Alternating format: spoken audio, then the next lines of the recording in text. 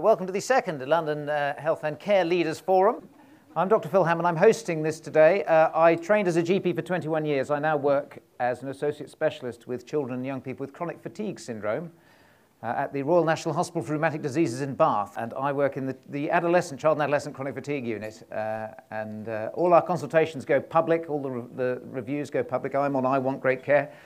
And the other day I had someone who travelled all over the country to see us because they'd read a review on I Want Great Care and they thought we'd be kind and knowledgeable. And that's perhaps the way things are going. Neil Bacon has actually had somebody who chose a brain surgeon recently on the basis of reviews on I Want Great Care. So we're always slightly sniffy about patient experience, but it's probably the one thing. It's the one thing that doctors do when they try and negotiate good care is they phone around and find out where the best care is through public recommendation. And those sort of sites, I think, might make a difference in the future. So the theme of this is patient voice and patient choice. The bottom line is whatever we say today has to be translatable into ways that are good for patients. I just reviewed a book this week for The Times called Do No Harm, and it's the memoirs of Henry Marsh, who's a very famous neurosurgeon at St George's. Extraordinary candour. We talk about a compulsory duty of candour to admit when we've harmed patients. He has absolutely nothing to hide. I've never heard anyone read quite so openly and honestly about the harm you can cause, the catastrophic failures of neurosurgery as well as the good. Really profound leadership in that sense, clearly a very dedicated teacher, clearly a very empathic man. But the most depressing part of the book, complete lack of engagement with his hospital managers. He's got through 7 chief executives. He only met 1 or 2 of them. Can everyone show me their keypad to make sure they've got it? We're going to run through a series of questions first just to find out who you are and where we think we are now. We're going to repeat the questions at the end of the session. So here's our first question. Can you just tell us who you are? What organisation are you from?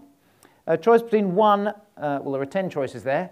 The last thing you press will be the one that goes in, because if you change job in the next 5 seconds, it's the last thing you press. You have 5 seconds to cast your vote now. And there we go. We might be able to see what the results are if we're quick. Oh, look at that. So lots of people. A few others here. Where are the others sitting? Put your hand up if you're another. Excellent. I have a few others. Don't want 2 others sitting together, which is nice. That's always good.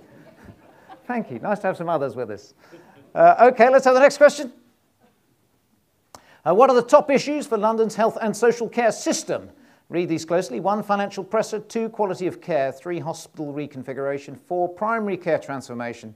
Integrated care, reshaping the workforce, clinical leadership, public health transformation, patient and public engagement. Sadly, no option for all of the above, so rather irritatingly, you'll have to choose one of those. 9 choices. You have 5 seconds to cast your vote now. OK, let's see what the results are now. Look at that. Most of us at the moment are saying, I think that's integrated care and financial pressure are the 2 big ones, as we might expect. OK, let's have our next question. Select your top 3 issues here. 1 button selecting highest priority, 3rd button is your 3rd priority. OK, what are the top 3 enablers that will make a difference to you? I'll give you 10 seconds to cast your votes now. OK, finish voting, and let's see the results. So our favourite ones are effective and courageous leadership. OK, next question.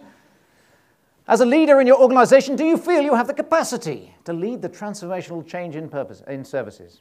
So do you feel you have the capacity that you need at the moment? Yes, no, or not sure. And the results are...